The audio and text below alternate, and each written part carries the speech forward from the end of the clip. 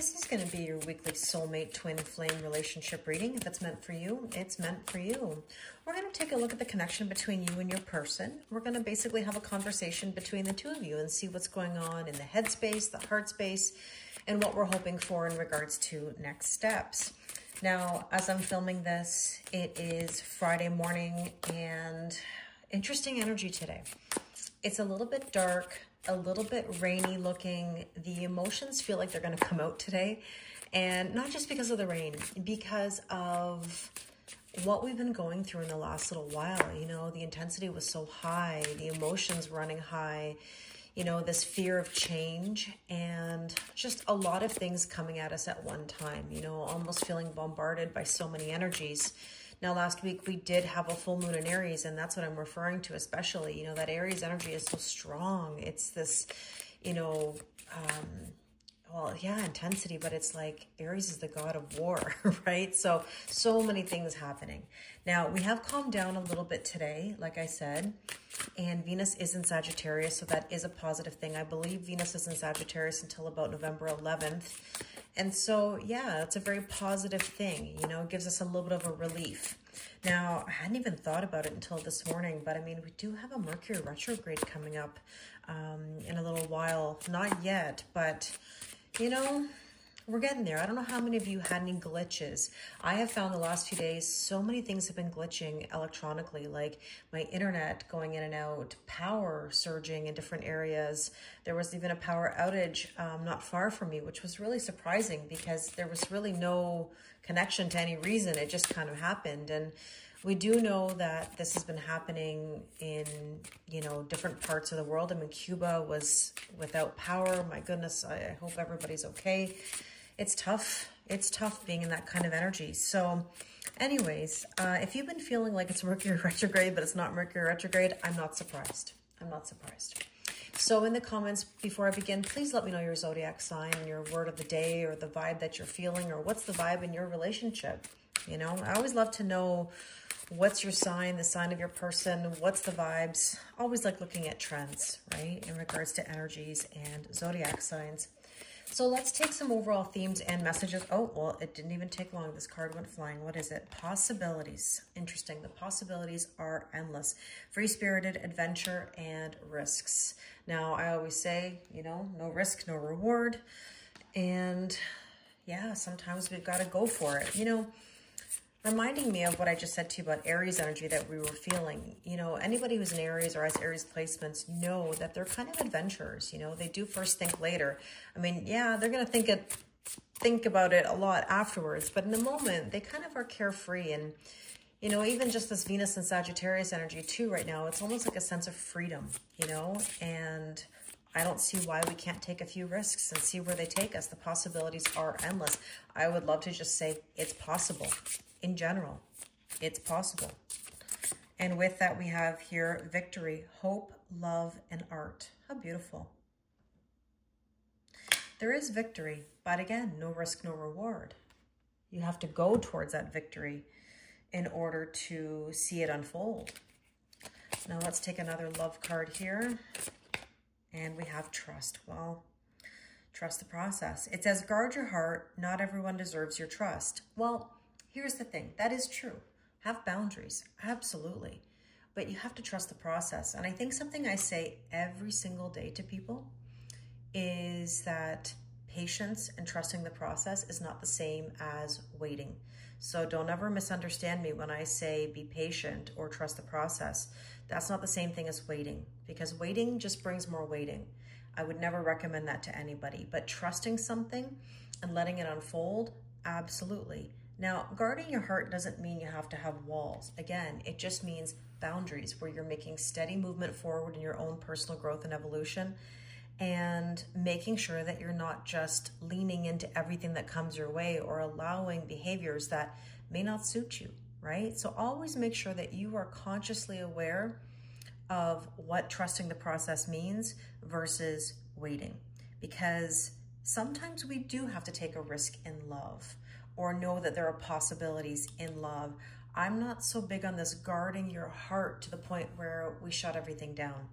you know, because we see so many people online, you know, and day to day, depending on circumstances, say, I'm done, I'm done, I'm done, I'm not dating anymore, I don't want this, you know. I've heard it all, I feel like. And my view on that is we've always got to find a way to put ourselves out there. Some of the best businesses in the world didn't become the best because they gave up. Some of the most successful people in the world didn't become successful by giving up. Why they got successful is because they took risks and they put themselves out there despite the possibility of something that may not work out the way they thought. And that's okay, because good luck is bad luck and bad luck is good luck. Sometimes something you think is so great turns out to be something that's not, you know, and the opposite. Sometimes you think, oh, this is not what I wanted, but it ends up being the best thing that ever happened to you, you know? And I guess, side note, I know I'm talking a lot here, but I just want to give you some food for thought about something. And that is, oftentimes in these deep soul connections, we find people that mirror us and we think, wow, that's so amazing. They're just like me.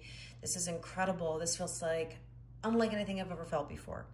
And I've come to the conclusion that somebody who mirrors us is initially great because it shows us all the things within ourselves that we need to change, right?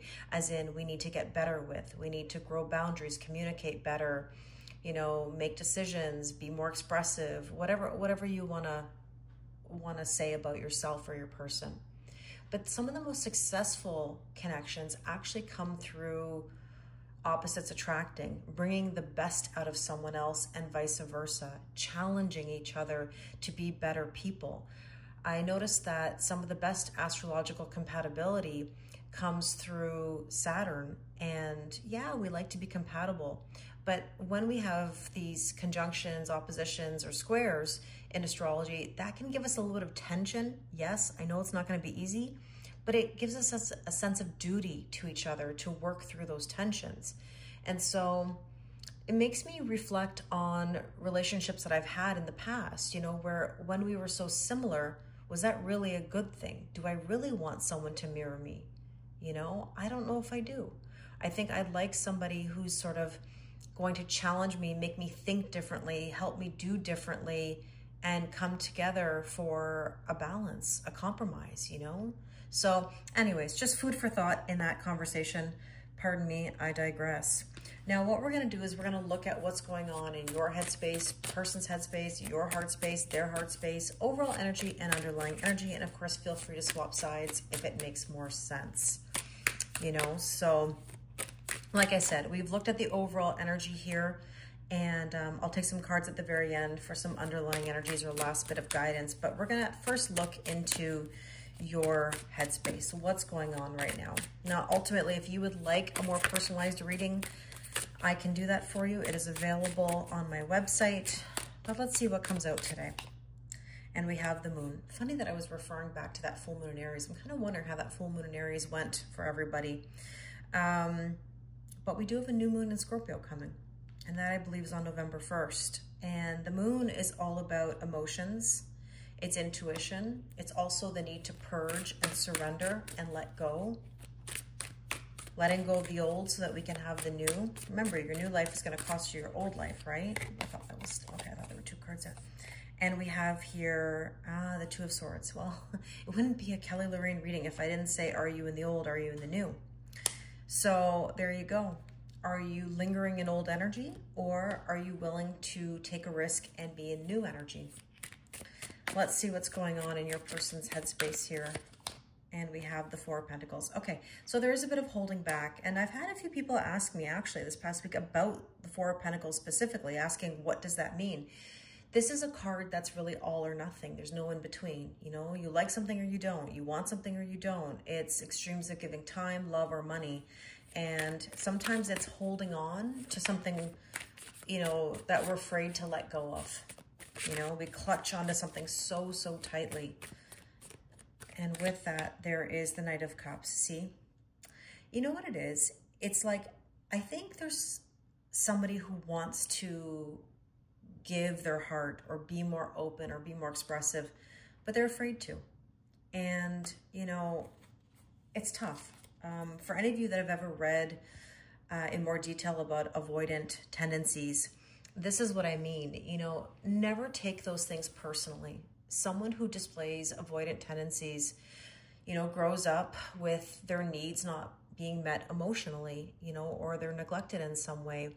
And they're taught, you know, don't cry, or I'll give you something to cry about, or, you know, don't be weak if you show your emotions, you know, or you're going to be weak if you show your emotions. I do feel like there's somebody here that is holding their emotions back, but that doesn't mean they don't care. Now, I'm not saying you have to allow it or you have to excuse it, but essentially, you know, you've got to recognize that someone has to really want to process these traumas, okay? Now, let's take a look at what's going on in your heart space. And there's the Knight of Swords. Okay, so you're wanting to move forward quite swiftly in your heart, probably more quickly than this side here, although I don't want to make assumptions. The Seven of Wands asks, are you on the offensive or are you on the defensive? You know, this is an energy that says, do you feel like you have your back against the wall? Are you trying to rush something because, you know, maybe you've had past hurts? You know, there's always reasons for such things. Let's take a look at your person's heart space.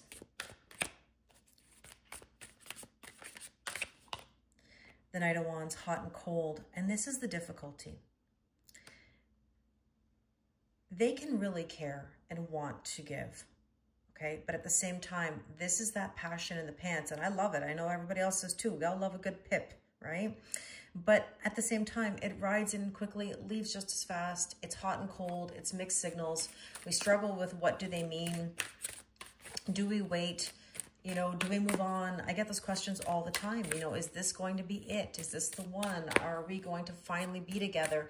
And those are such tough questions because it really depends on those traumas, triggers, and hurts. You know, it's never just clear cut.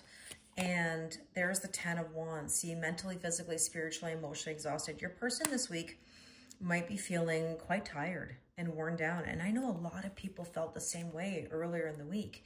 You know, Monday in particular, wow, that day was intense. You know, like needed a nap, you know, no capacity. It was a tough vibe, processing all those emotions and energies coming at us. Let's take a look at what you would like as the next steps. Eight of Swords, you're overthinking it. You're overthinking the next steps. Maybe you have a lot on your mind. Maybe you have a lot of expectations. And here is the Queen of Cups. Okay, Queen of Cups is an energy of overgiving, possibly chasing even. You know, that's that overgiving, overdoing, and problem solving. If you're finding yourself in that energy, please be very careful. You might also be having a hard time distinguishing between your anxiety and your intuition.